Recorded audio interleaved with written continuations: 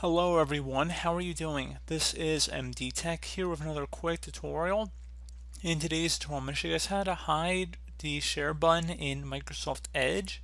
So there is a share button that allows you to share web pages by copying them to your clipboard, or you could also share them through the Microsoft Store app.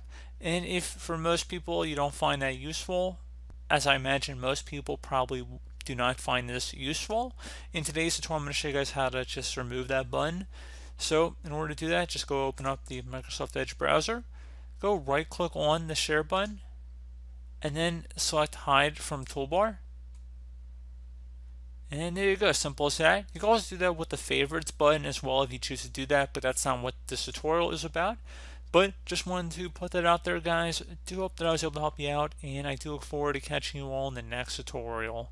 Goodbye.